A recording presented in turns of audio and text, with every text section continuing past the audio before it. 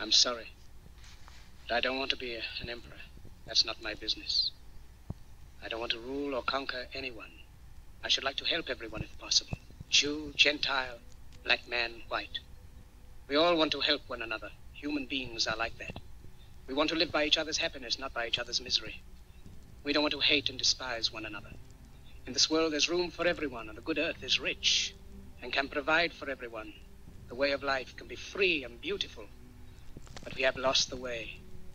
Greed has poisoned men's souls, has barricaded the world with hate, has goose-stepped us into misery and bloodshed. We have developed speed, but we have shut ourselves in. Machinery that gives abundance has left us in want.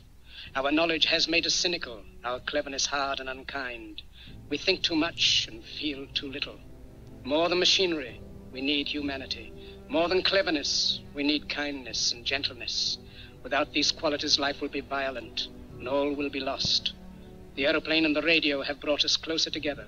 The very nature of these inventions cries out for the goodness in men, cries out for universal brotherhood, for the unity of us all. Even now, my voice is reaching millions throughout the world. Millions of despairing men, women, and children, victims of a system that makes men torture and imprison innocent people. To those who can hear me, I say, do not despair. The misery that is now upon us is but the passing of greed, the bitterness of men who fear the way of human progress. The hate of men will pass, and dictators die, and the power they took from the people will return to the people. And so long as men die, liberty will never perish. Soldiers, don't give yourselves to brutes. Men who despise you, enslave you, who regiment your lives, tell you what to do, what to think, and what to feel, who drill you, diet you, treat you like cattle, use you as cannon fodder. Don't give yourselves to these unnatural men, machine men with machine minds and machine hearts. You are not machines, you are not cattle, you are men. You have the love of humanity in your hearts. You don't hate, only the unloved hate, the unloved and the unnatural.